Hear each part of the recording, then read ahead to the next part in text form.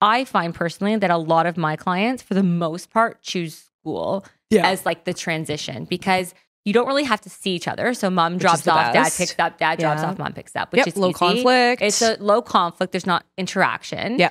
You don't have to go to someone's house. You don't have to go to someone's house. Yeah. It can lead to issues. Yeah. And it's a neutral's good. A neutral, safe space that the kids are familiar with. And I think that's the key. The kids are familiar. Yeah. And so if you have the luxury of that option, that would probably be my preferred. I think it's the ideal. I think so. And also there's a delay between pickup and drop off, which I think is a good thing for kids. And of course this is going to happen. It's not always going to be able to be at school. But the beauty of school is, let's say mom drops off in the morning and dad's picking you up today. Yeah. They have the whole day to adjust to that idea, right? It's not like an immediate separation from mom. Right. They're already saying goodbye to mom. Okay, great.